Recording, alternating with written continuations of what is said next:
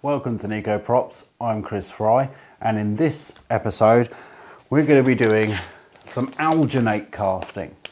So alginate is a algae based moulding medium that basically is used often for special effects, but also for dentistry. You may have seen it in dentistry. They use it for taking impressions of teeth and things like that. Well, the cool thing with this is it's reasonably cheap, it's accessible. It is a slightly old school way in the special effects industry of doing kind of life casting and things like that. A lot of the time these days they actually use a skin safe silicone, but for our uses this is going to be absolutely fine. Now this will make a one-use mould. Alginate doesn't last very long, it lasts about 24 hours once it's been cast, but it's still good for making sort of plaster castings. Now I'm going to use this jug, which I've already measured out the correct amount of water for this packet, which is 1,350 millilitres.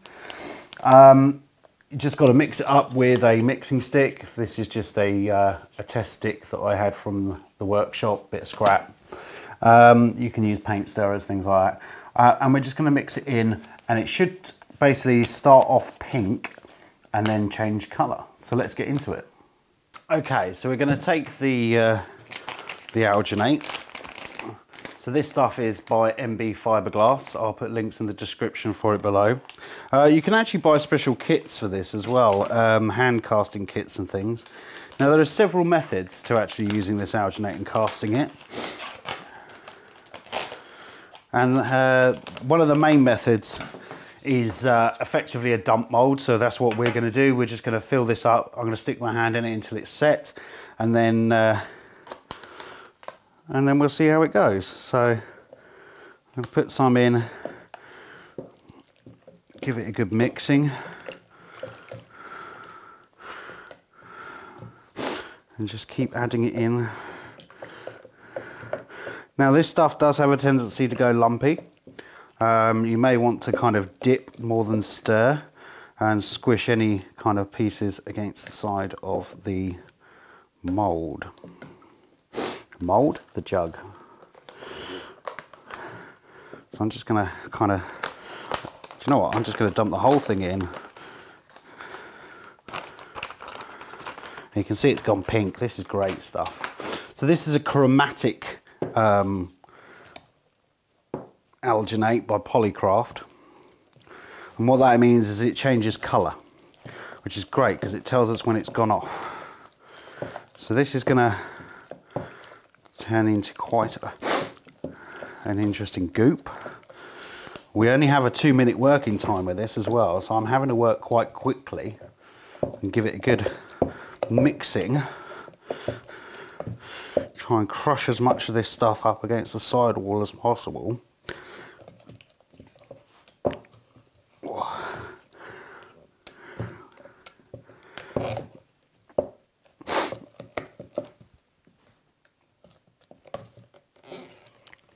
Okay, so that's probably enough mixing.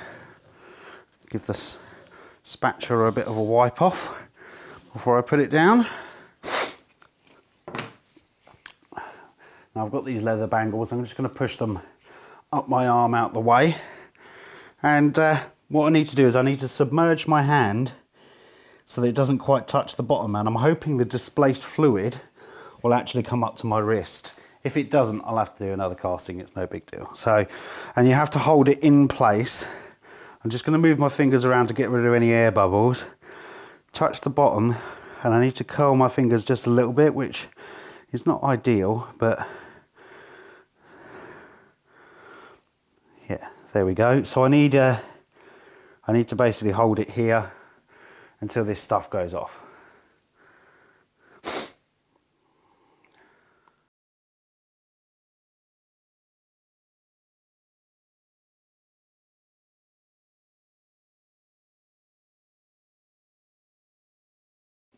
Okay, so it seems to have set, so I need to remove my hand from it. So I need to try and wiggle my fingers a little bit.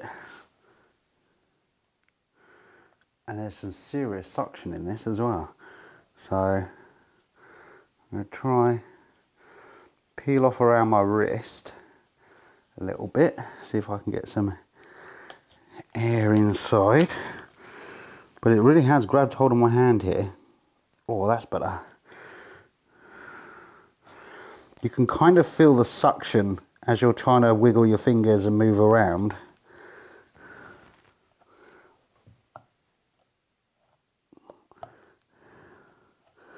Got to be quite gentle with this. Now, I've got most of my hand out, but my fingers are still kind of... Oh, that's it, I can feel them unsticking. Oh, it's so nice. It's like, you know when you get, at school, you get PVA glue in your hands, or Elmer's glue, or white glue, or whatever you want to call it, right? It's like that. It just feels so nice coming off. And I've only been in here a few minutes. Okay. Just kind of, oh, there we go. I've got a little bit on my wrist there, but we can see we've got a hole. That is my hand. Now all we've got to do is fill it up with some plaster. Okay, so we need to fill up the mould with some plaster. I've worked out how much water and plaster that I needed. What I did was I took a saucepan, filled it up to the top with water, put my hand into it like this. The water spilled out, which is displacement.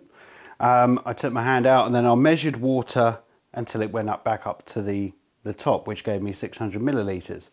I'm actually going to use 450 millilitres of water because of the plaster. So what we're going to do,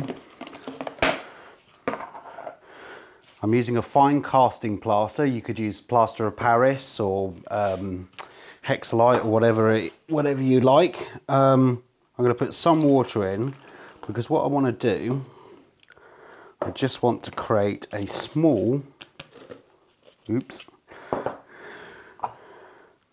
put a bit more water in there. It's better to add the plaster to the water than it is the water to the plaster. I want to make up a thin batch because I want it to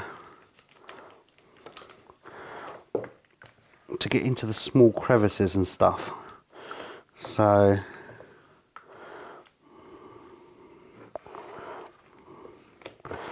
this is an extremely thin batch. I'm just going to put a small amount in, like that.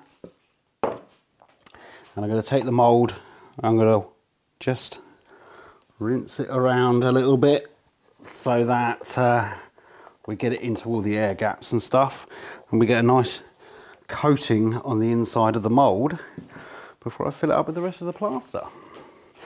So let's put the rest of the water in, and we'll put some more plaster in, and we're looking for a kind of creamy consistency.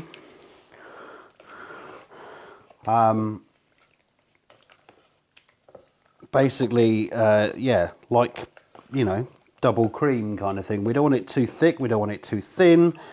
I'm just adding the plaster and mixing, adding some more until I get to the consistency I want to. You've got to work quite fast with this because plaster does kick, and it will kick and go off very quickly. And I want this to go in reasonably easy. Again, I'm going to put a bit more in. I've still got lumps in there, we can see them in there. And I'm just going to give it a good jiggle in the mould. I just want to make sure it gets into those fingers and get some of those air bubbles out.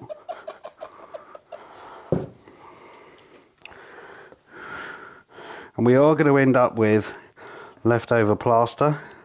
That's just, you know, inevitable.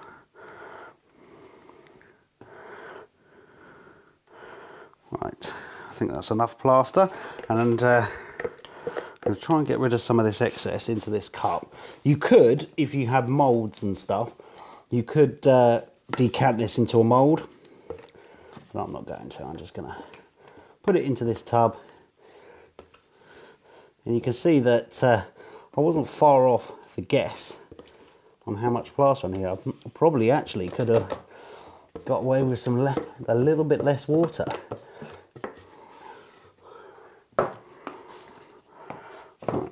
Let's move this out of the way. Right, now what I want to do, I want to vibrate this so that I get any air bubbles and force them to the surface.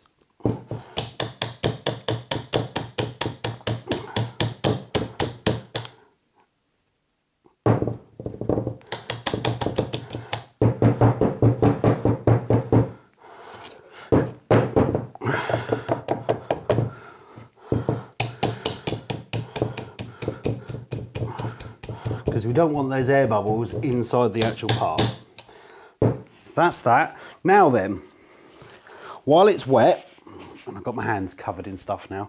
Now while it's wet, what I wanted to do, I want to take a bolt and I want it to stick out of the plaster part so that I've got something to attach to. So I'm going to take a piece of cardboard, push the bolt through as far as I need it, so that I've got enough sticking out but enough going into the part. I'm going to put a wing nut onto it because it's easy to undo, like that, so that it doesn't sink down too far. And then I'm going to pop it in the top like that. And then I'll leave that for a bit while the plaster goes off. So looking at the plaster in the tub, I can see that this has gone off enough. So I'm going to remove the wing nut from the bolt carefully, and the piece of cardboard, so that I can let the water vapour escape. Now it's just a case of leaving that for a few hours to set up properly. So that's had time to set up now. Now we've just got to get it out. My container's quite rigid, so I'm not sure how this is going to work.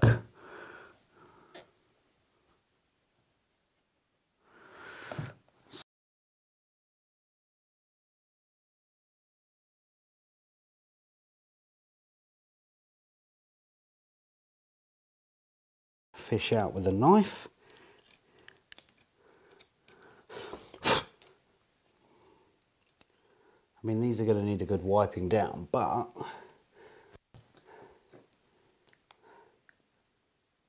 that is incredibly accurate. Even got the saw cut from where I had a circular saw accident. Now with these fingers, what I'll do is I will, what finger is that? That's that finger. So you can see basically, because I had them curled around and it was nearly touching that finger, they tell you not to curl your fingers. I think I think I should have had my fingers a bit wider apart. But look at the detail on that though. Look at the, let's have a look. Let me bring this closer to the camera.